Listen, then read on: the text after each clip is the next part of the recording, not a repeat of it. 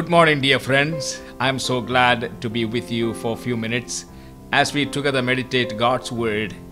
As we begin this new week, this is the second day and the whole week is before us. And may the Lord grant you grace and wisdom and His wonderful presence that every day you may enjoy life. Today's meditation is taken from the Gospel according to St. Mark chapter 4 verses 21 to 25. And I would like to read this passage for your benefit. The Gospel according to St. Mark chapter 4 verses 21 to 25. Verse 21. He said to them, "Do you bring a lamb to put it under a bowl or a bed? Instead, don't you put it on its stand? For whatever is hidden is meant to be disclosed, and whatever is concealed is meant to be brought out into the open. If anyone has ears, let him hear. And consider carefully what you hear." He continued, "With the measure you use, it will be measured to you, and even more. Whoever has will be given more, and whoever does not have, even what he has will be taken from him." Jesus shared a very simple truth in this passage. A lamb is to be set up on a stand. A lamp is a symbol. It stands for the light of the truth. The meditation on this passage, what I like to share with you, is mainly through two stories. But let me make this remark. The important truth I would like to convey to you is, setting up the lamp on a stand symbolically means share the truth. Because like a lamp is for others' benefit, whoever walks into the room, they want to see. And nothing is hidden in the light. Everything is exposed. And that is what the message is. Share the truth. It is not to be hidden or set aside for yourself. Today let us meditate on share the truth.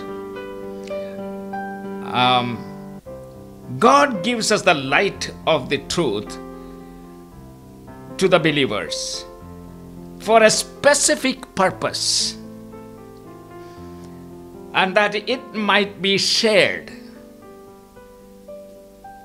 When a truth is revealed to you or give you the understanding to discover the truth from God's Word, it is for this purpose.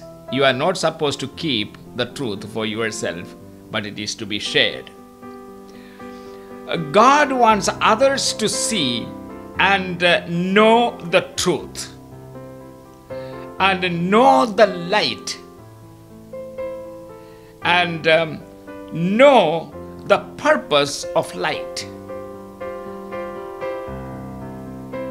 The believer must make sure that he does not hide the truth or misuse the truth. Such attitude and behavior will not help and will destroy oneself. If I have that attitude of not revealing the truth to others, I am just sowing the seed of poison in myself and for myself to be destroyed. I want to tell you a true story in order to reveal this truth of a 71-year-old woman who lived in United States in the state of Florida. It happened many years ago. She had no one in the world and died in her apartment. Doctor's certificate said the cause of death is malnutrition. She died of malnutrition and reduced to a 50-pound bone. Investigators who found her in their apartment their report said the place she lived was the biggest mess you have ever seen. I'd never seen a living room dirtier.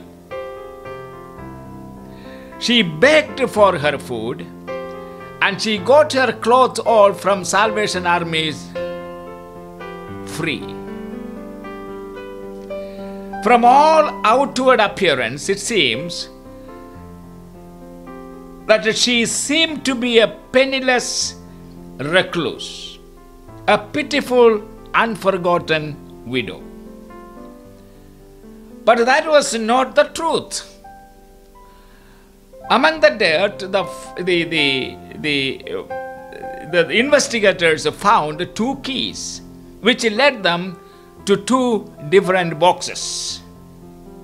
In one, they found 700 stock certificates of a very reputed international company,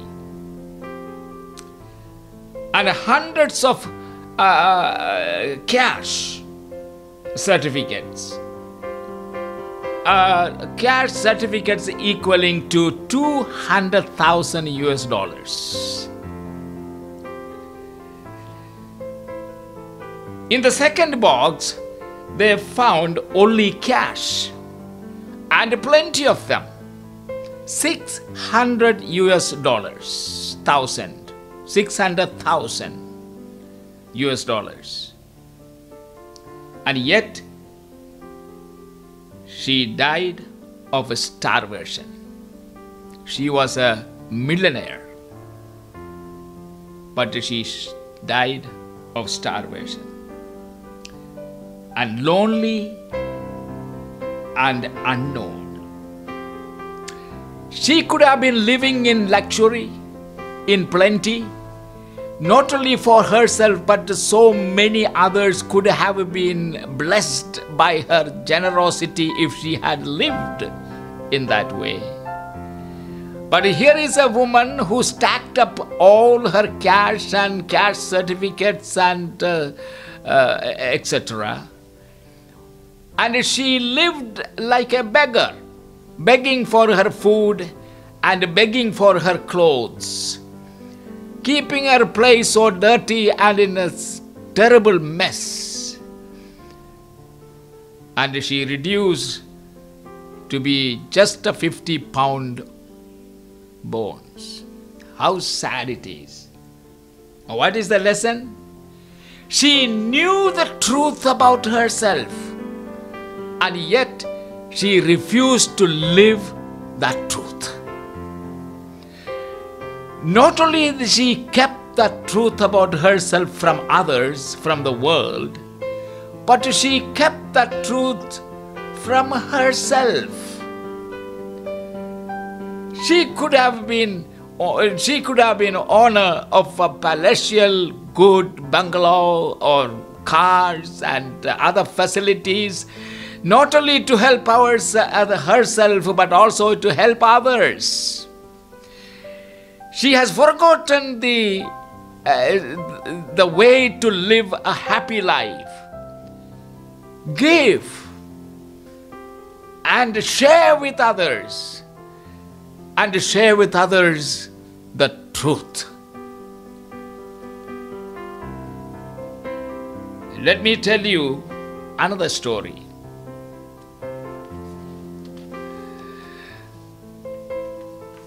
This story is about a boy of maybe about 10, 12 years old and named Chad.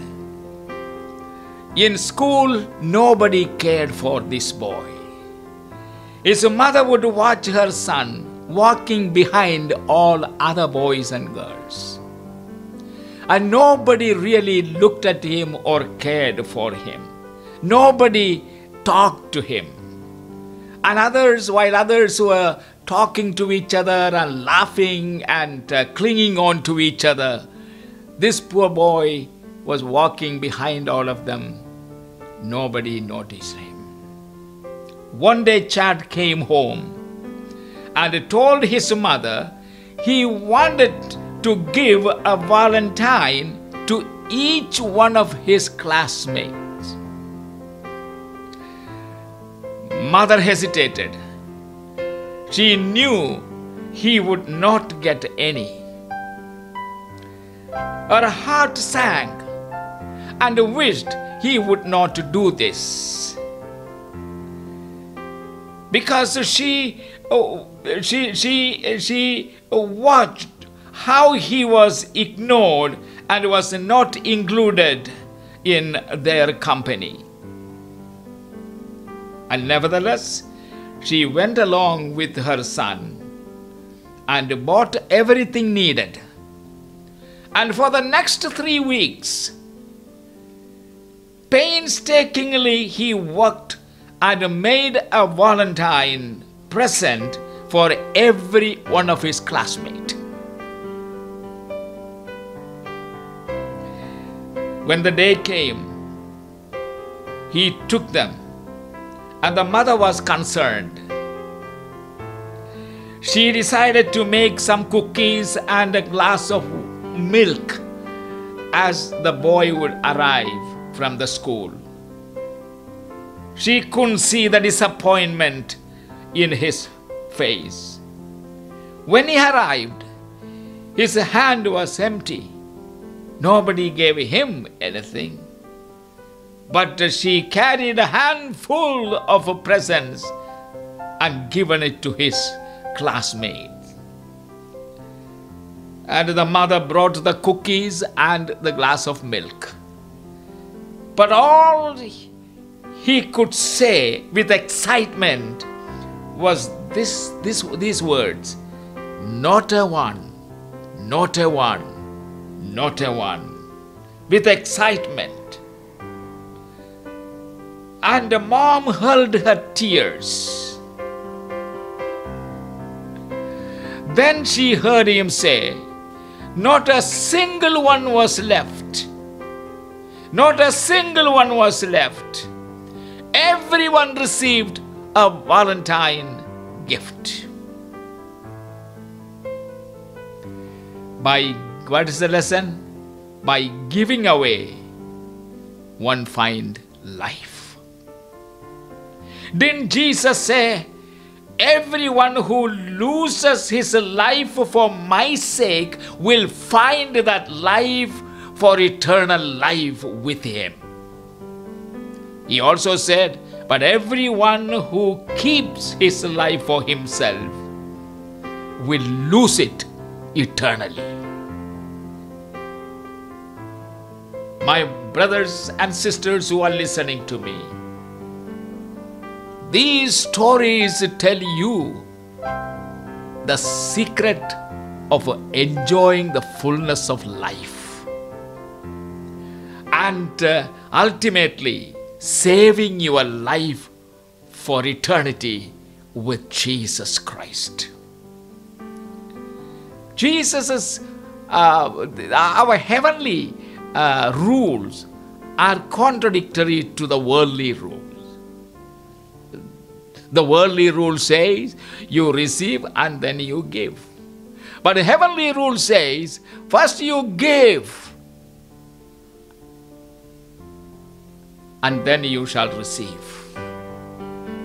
And when we give, we must give generously. When you put what you want to give in the measuring it, shake it, press down, and again shake it and fill.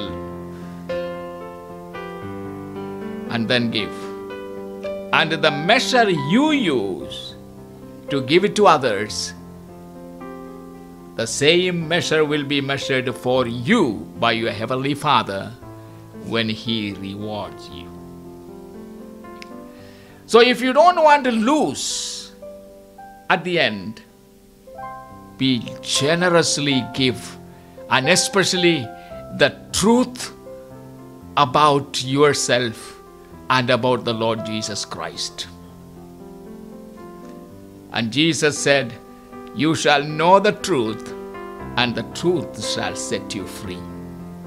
If you have been enlightened concerning the truth of God and the truth of yourself, what is the truth about yourself?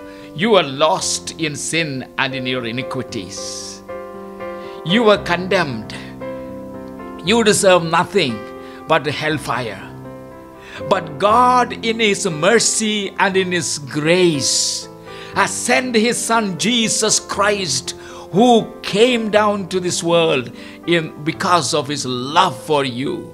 God the Father loves you, and then He released His Son for your sake. And when His Son came, He further gave Himself fully and totally to use until His last breath. He shed His blood.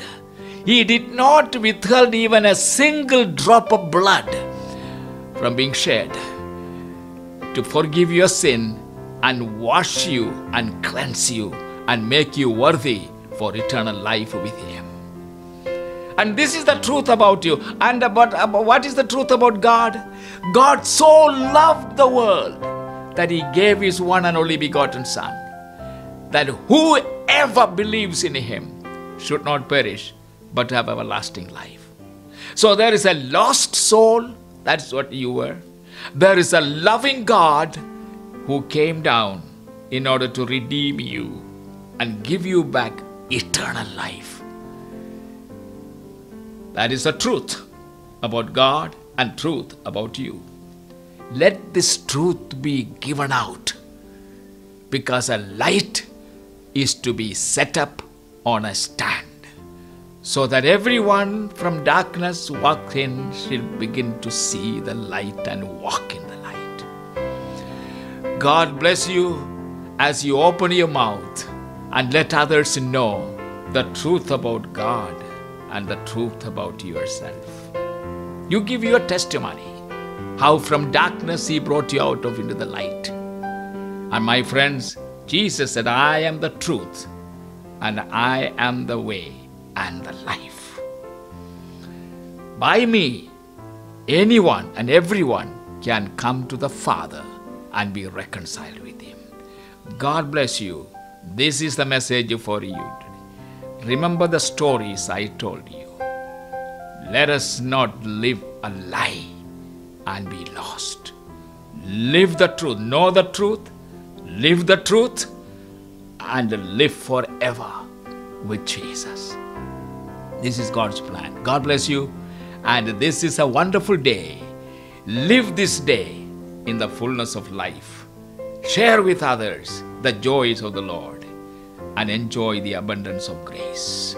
God bless you. Father, in Jesus' name, I thank you for everyone who listened and who heard and who will be hearing in the days to come, that they shall do what is right. When God has revealed to us a simple truth, that a lamb is to be set on a stand. Let each one of us be like a lamb on a stand, that others may see the light and walk in light. Thank you in Jesus' name. Amen. God bless you. Enjoy the day.